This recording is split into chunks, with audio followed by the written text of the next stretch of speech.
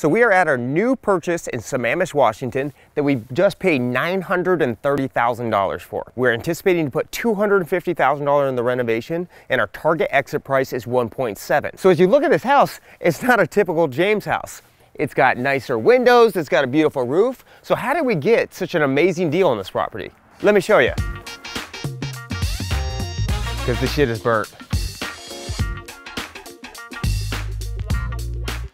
So this home, actually, this beautiful home next door burned down about a year ago. During that fire, the fire jumped onto this house and it completely torched the whole property on the south wall, from the frame all the way down to the foundation. And not only that, it shot up into the roof truss and the whole thing is completely crispy.